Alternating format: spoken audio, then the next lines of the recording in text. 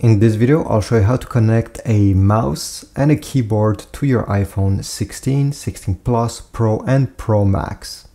Okay, so let's get started. There's different ways on how to do this depending of your devices. For example, some mouse and keyboards are able to connect via Bluetooth. If this is the case, let me show you how easy it is, and then I'll show you how to connect them in case they're using a small USB dongle. So let's start by connecting this Logitech mouse to the iPhone. So this one is Bluetooth, but it also has a small USB dongle, so it can connect with both. With Bluetooth, you'll need to put the device in pairing mode. For this to happen on this one, I'll need to turn it on, press this small button until this flashes, it's in pairing mode. Take your iPhone, drag down from the top right corner. You're gonna see Bluetooth over there. Tap on these icons, Bluetooth is turned on, press on it. Bluetooth settings. Wait a few seconds. And your device, mouse or Bluetooth keyboard will appear in this device list here. You just need to tap on the name, wait a few seconds, pair, connected, and this is it. If in the future you want to disconnect this mouse completely and never use it again, press the eye icon on the right side. Forget this device and it will disappear. So now I have connected this mouse.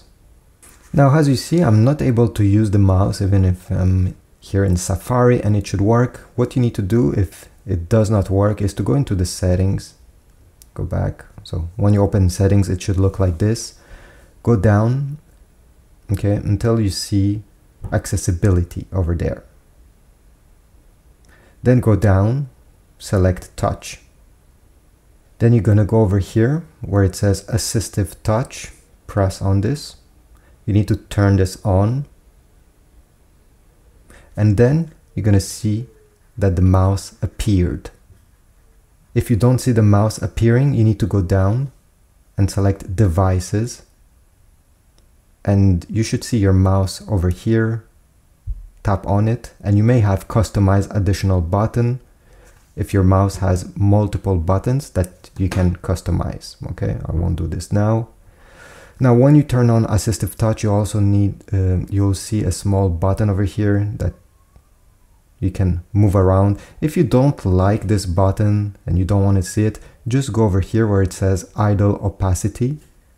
Turn this at 15% and it will be very faint and you won't even see it.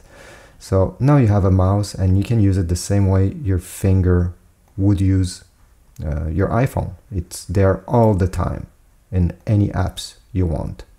And you can even use the scroll wheel. If you want to connect the keyboard, it's the same exact thing. So first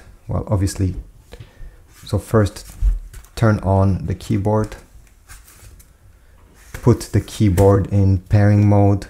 In this case, I'll pair it with this one over here. Okay, pairing mode. We need to go back into the Bluetooth settings the way I showed you, or you can go through the settings option here. Okay, in settings, Bluetooth, wait a bit, and under other devices your keyboard will appear. Tap on it. You'll get a number that you'll need to type on the keyboard, 636310002. Enter, and then it should connect. It's connected. So now if I go, look, I will use the mouse at the same time. If I go over here, I want to search on Google something. Oops. I can type anything like